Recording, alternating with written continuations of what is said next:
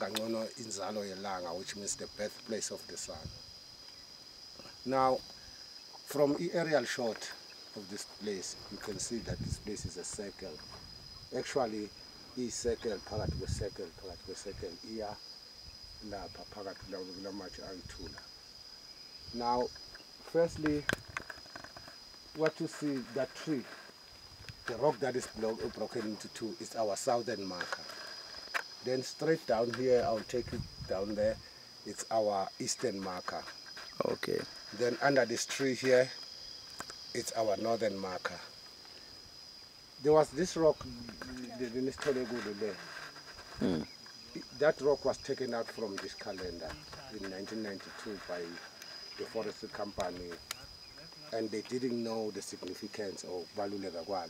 They just saw this upright standing rock, and for some weird reason they took it out. It used to stand here as well, which is also our western marker, and we also term that rock, it's either a stone man or a stone woman because of the way this rock is carved. Oh, okay. Now, going back to the rocks themselves, this is what we call dolerite. Whereas the rocks that you see on the edge of the cliff are black reef quartzite, which is the bedrock of Kapsewop. So basically, geologically speaking, was Kapsewop is sitting on a black reef quartzite, which makes this foreign to this area, or this dolerite foreign to this area. And we started scouting for a natural dolerite page as to where this might have been taken out from. We found it 1.5 kilometers outside of the reserve. So we assumed that whoever built the structures harvested the rocks from there, and he brought them here, and then started carving shapes like the stone man to build this. And dolerite is the third hardest rock after diamond and granite. You get diamond, you get granite, then you get the dolerite. Now, there's a difference between a dolerite and a dolomite. Johannesburg, the bedrock of Johannesburg, it's a dolomite. It's very soft. This is a volcanic rock. It has to come kilometers deep. Whereas dolomite is some sort of a sedimentary rock. You can peel it off. It's easy to grind. It's easy to break. But this is its hardest. So we're still wondering as to how they actually managed to move them.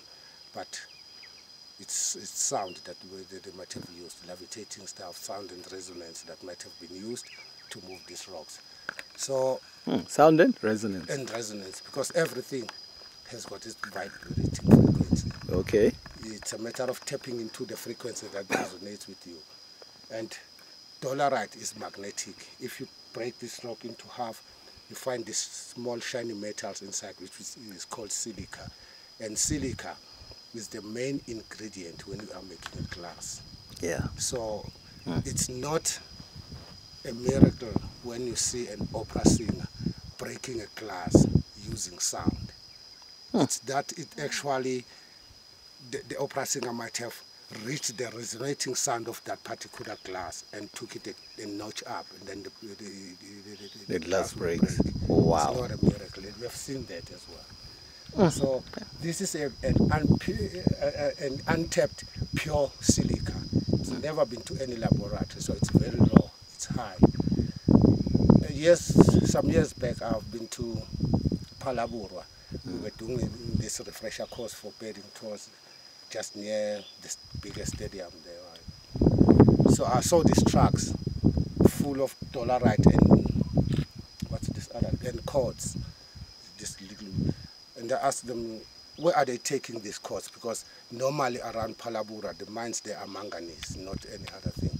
They said they are going to take these rocks, melt it into a certain degree where it actually becomes liquid. They make silicon chips, the very same silicon chips that you told on computer to store data. They are coming from a rock. And even Amawash, sometimes they've got these codes to store information. So you can basically store information in rocks. You go to anybody's grave, it's always piled with rocks. You go there, talk to their ancestors, and your things goes well. The information is stored there. Jesus' tomb was a rock. You go there and pray. So rock can store information far much better than any other machine. So coming back here, if you look from that rocks over there, Yeah. there's a line of rocks. It's like a circle over there.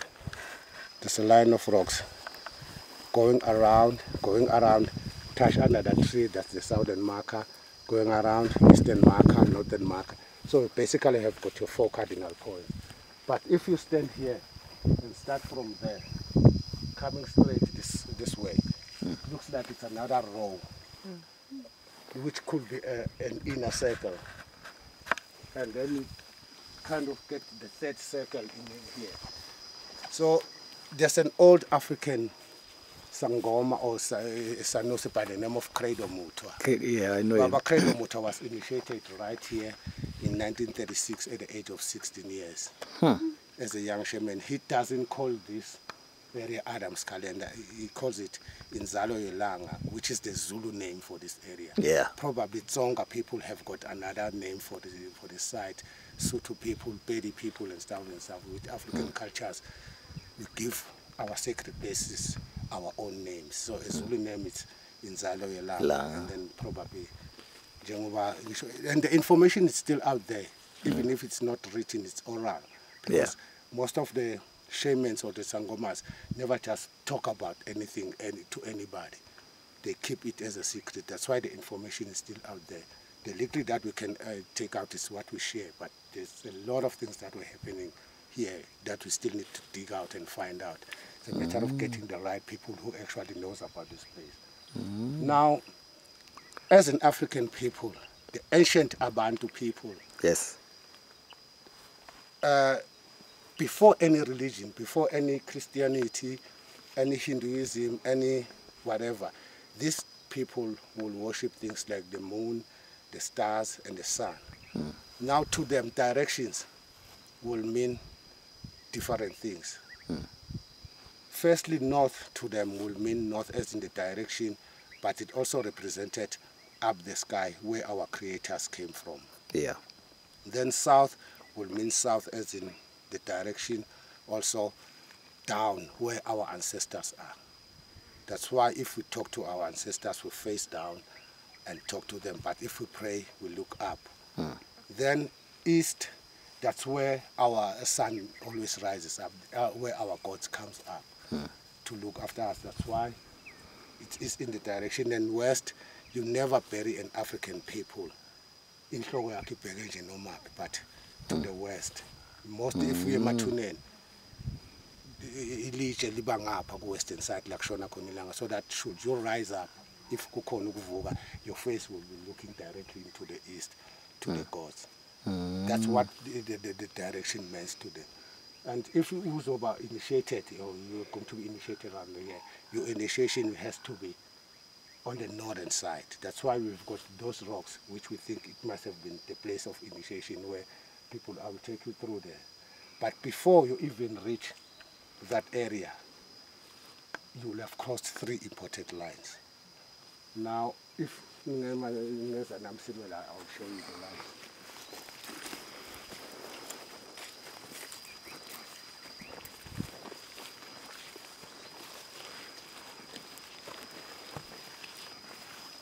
I'll say from yesterday, probably until over Christmas, from the 21st of December to almost the 23rd, 25th of December. If you were to stand here like before sunset today or yesterday, the sun will have risen from the east and it will have set right between that rock with a small tree and that one. That's the longest day of the year. Our summer solstice, 21st of December, that's the longest day of the year, right between there. Oh, so it would, the sunset would be right. Yes, if you look at the sunset standing here, it would go between those two. Yeah, between those two. That's the longest day of the year. The big rock and the and that smaller rock right between there.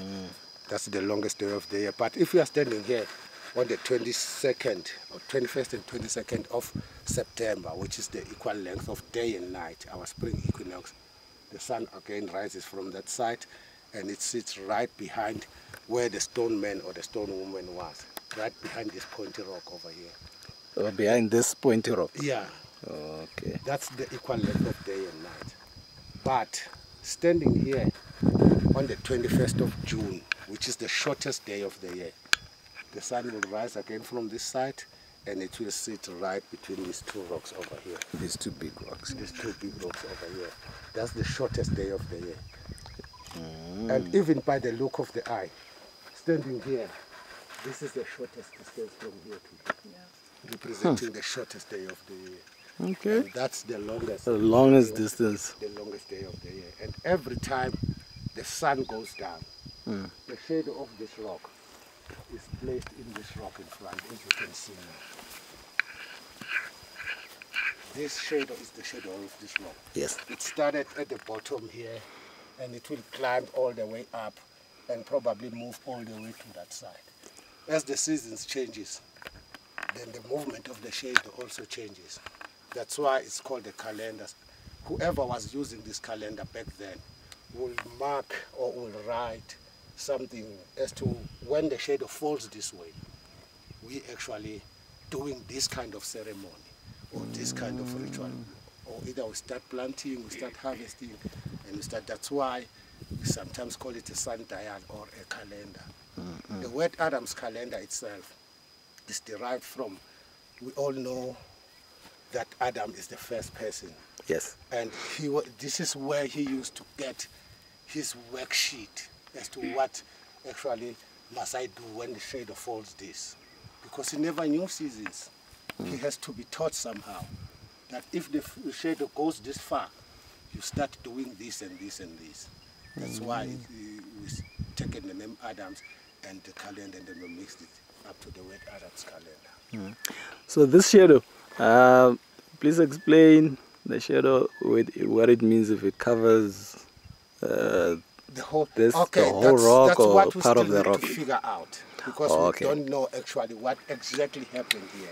As I said earlier, that we still need to get some people who might have had the knowledge. Probably they might have carved something that peeled off, that eroded off, because the way this rock erodes, it erodes in only two ways, which is the water and sand erosion. That will get this rock rough and bumpy like this. Okay. As it drains, the soil actually bumps against it, it erodes the rock. But it also flakes off, or it peels off like onion peels. As you can see, this will, as the years goes by, peel off. So that's how basically it erodes. So they might have had some features that peeled off here, that got erased during the erosion of the rock. That's how actually we think that there must have been some carve. Because if you go to places like Stonehenge in England, you find this lot of grooves or like boobs around, or representing something. Maybe one groove would represent 10 or so years. So we think this must have been the same situation. But this is way older than the pyramids of Giza in Egypt. This is way older than the Stonehenge in England. Because if you go to Egypt, they will tell you maybe they are like what, 3,000 or 4,000 or 6,000 Yeah, years. about 6,000, yeah. And you go to Stonehenge in England, they say 9 or so. Yeah. Which is, okay, I'm not against the Egyptians or the Egyptologists, which is not entirely correct. Let's take, for instance, Stonehenge in England. Not the new Stonehenge where it is now, the older Stonehenge. You can't directly put an age to a rock without any good information. We are not sure how old Adam's calendar is. We are thinking 75 to 150,000 years. Based on what? You get to a dolerite, it's a slow eroding rock. You have to rely on the erosion rate of that rock. You can't carbon date a rock. Oh, so you can't carbon date a rock? You can't carbon date a rock. Okay. You have to get at least a crack of any rock. Like there's a crack there, you piece the crack together, you measure the erosion gap, you find out how slowly the erosion rate of that rock. If you know those things, you will be able to tell how long ago did this crack happen, not the entire rock, did the crack happen. Then you can put extra thousands of years of the rock while it was still intact. The more rounder the edges of the crack, the older the crack is. The sharper the edges, the newer the crack. Yeah, So that makes that's sense. how you can possibly get closer into dating an ancient site with rocks, not with carbon dating. Yeah. The stuff that you see like covering this rock is what we call lichen. Lichen only grows 1 millimeter per year in good condition. And this is layer upon layer of dead and alive lichen. You are not going to be able to scrape the layers and count the lichen to carbon date a rock. So you have to rely on the erosion rate of that rock. So, okay, according to your observation, Yes. From January to December, we're in summer now. Yeah. What have you noticed in terms of the position of the shadow in winter? This shadow here now in winter. Yes, what I've noticed now, the sun goes more that way. The shadow, the tip here, as the sun goes, this actually tip started here. Yeah. And it climbed and it actually expanded this way, and the other hand it expanded that way. But more in winter, the shadow starts from the other side at the bottom, doing the same. Oh, from the other side? From the other side, the sun goes more this way, and the shadow is casted more from this side to this side. Or in winter. And now it's the sunset from towards side, that, towards it, going that side. Around this time. Around this time of the year, yes. Ah. Now, as I said, we on our way back, we're quickly gonna stop on that. There's something that I need to show you, which is also actually goes with Adam's calendar. Also, we hope it's a stone altar where people will do ceremonies and rituals on that area before coming to here. We believe that there's an ancient king that is buried there, and people were actually doing some ceremonies. There are still living stuff over there. That is actually one of the important things. And this thing called a golden mean spiral, I don't know whether you know, which is a sacred geometry. Now, a golden mean spiral works with the ratio. Like, for instance, a sacred geometry. If you can take a circle this big, like your lens, you can only put 6 other circles of the same size around this, and this will be the 7th one, and still have got space to maneuver. That's how the ancient people will actually build their structures using the sacred geometry. They never used squares. Yeah. And Like stone circles. That also goes hand in hand, which is what it said, God created Earth in 6 days.